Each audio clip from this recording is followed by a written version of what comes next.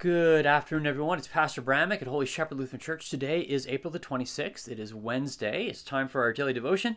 We're continuing in Luke, the 7th chapter, and we are beginning at verse 36. Now one of the Pharisees invited Jesus to have dinner with him. So he went to the Pharisee's house and reclined at the table. When a woman who had lived a sinful life in that town learned that Jesus was eating at the Pharisee's house, she brought an alabaster jar of perfume, and as she stood behind him at his feet weeping, she began to wet his feet with her tears. Then she wiped them with her hair, kissed them, and poured perfume on them. When the Pharisee who had invited him saw this, he said to himself, "If this man were a prophet, he would know who is touching him and what kind of woman she is, that she is a sinner." Jesus answered him, "Simon, I have something to tell you." "Tell me, teacher," he said. Two men owed money to a certain moneylender. One owed him 500 denarii and the other 50. Neither of them had the money to pay him back, so he canceled the debts of both. Now which of them will love him more? Simon replied, "I suppose the one who had the bigger debt canceled." "You have judged correctly," Jesus said. Then he turned toward the woman and said to Simon, "Do you see this woman? I came into your house. You did not give me any water for my feet, but she wet my feet with her tears and wiped them with her hair. You did not give me a kiss, but this woman from the time I entered has not stopped kissing my feet. You did not put oil on my head, but she has poured perfume on my feet.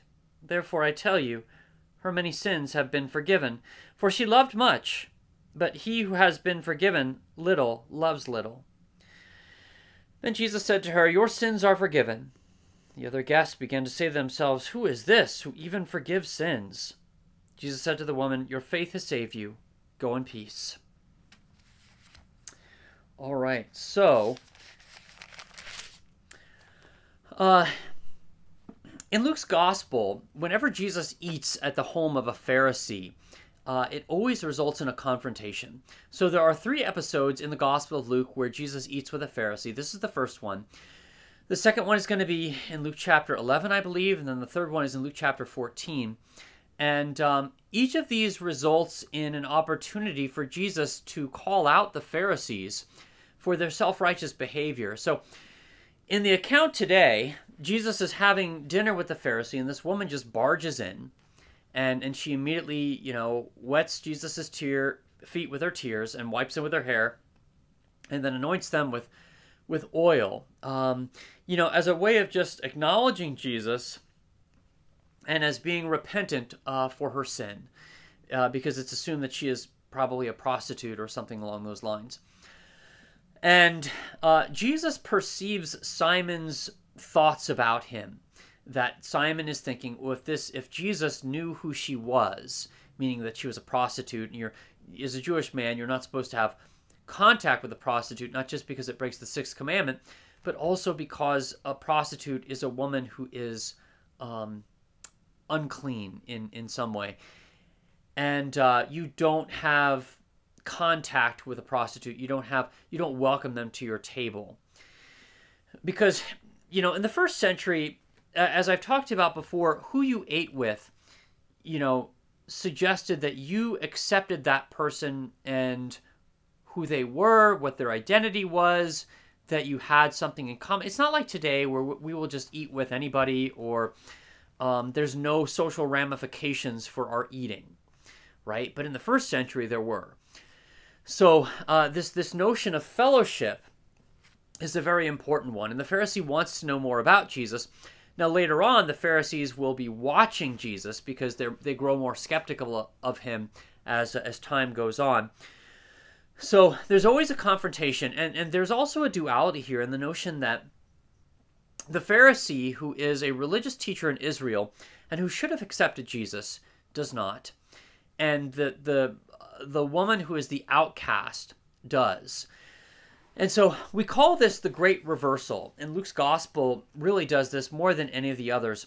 That the people who you would think would have an idea about who Jesus is, and they would be the religious leaders, the scribes, the Pharisees, that they should be the ones welcoming Jesus. They're often the ones who reject him. And the outcasts, the tax collectors, the sinners, the people who are not accepted the blind, the lame, the Roman centurion, or, all of this. These are the people who seek out Jesus. And so there's this contrast that the ones who should believe in him don't, and the ones who should be rejected, or the ones who should reject him, do believe in him. And this just really underscores the importance of grace, that it's not by pedigree, it's not by status, it's not by position that we are forgiven our sins, but it is by the grace of God, and that even the worst of us can be forgiven through repentance, through contrition, and Jesus, Jesus loves to forgive sins. He loves to absolve. But I would definitely contrast that with what we see today, where people are just saying, well,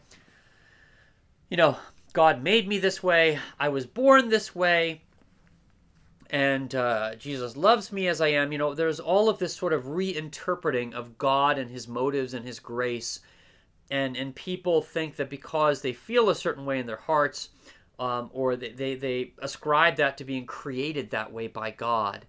And it totally overlooks the notion that we are born into sin, that our biology is corrupted by sin, that our thoughts, our emotions are corrupted by sin. And this really distorts God's physical creation, and, we're born outside of a relationship with him. So, the woman in the story today is very repentant. She's very sorrowful over the life that she has lived, and she is seeking forgiveness. And forgiveness has become something of a foreign concept, even a dirty word in our culture, because people don't think they need forgiveness.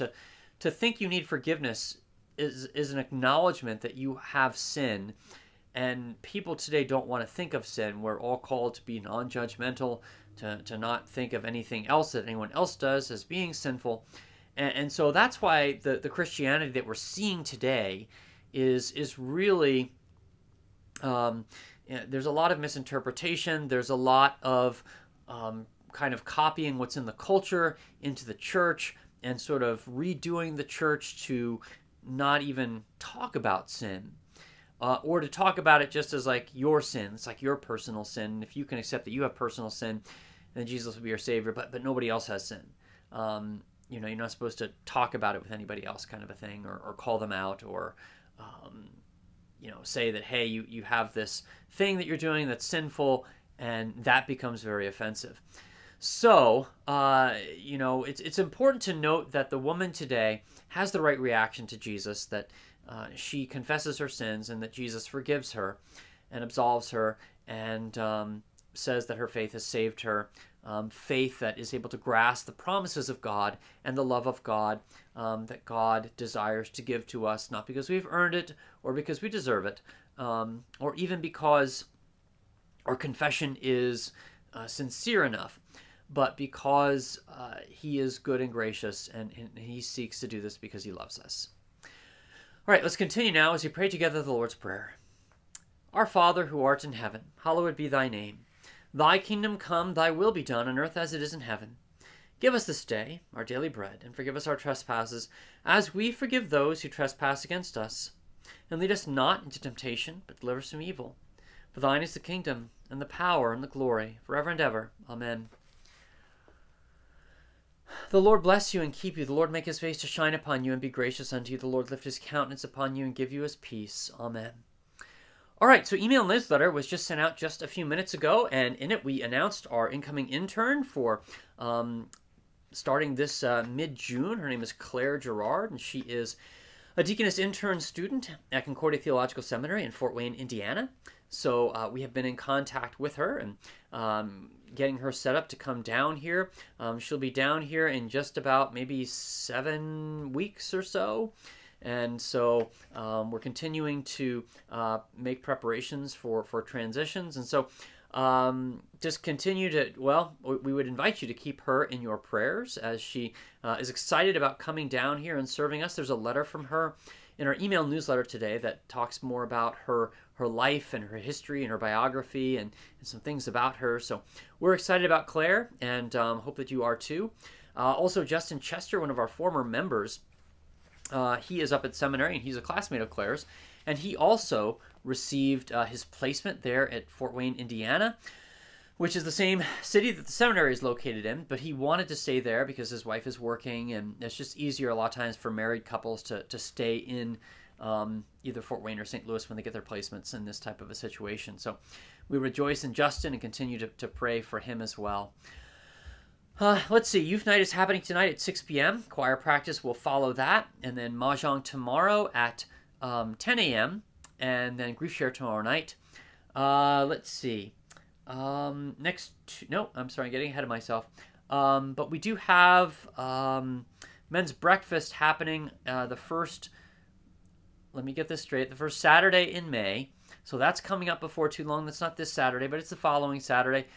We're going to begin to study a new book, The Treatise on the Power and Primacy of the Pope. This is one of the Lutheran confessions that really doesn't get looked at a whole lot, but we're going to jump into it and see what it has to say. I'm excited about this, and I haven't read this for a while, so to give me an opportunity to get back into this again. And so we hope that you can join us. That'll be the first Saturday in May. All right, that's all the announcements I have for right now. Thank you for watching our daily devotions. I will be back again tomorrow for continuing in the Gospel of Luke. God's blessings on this the rest of your Wednesday.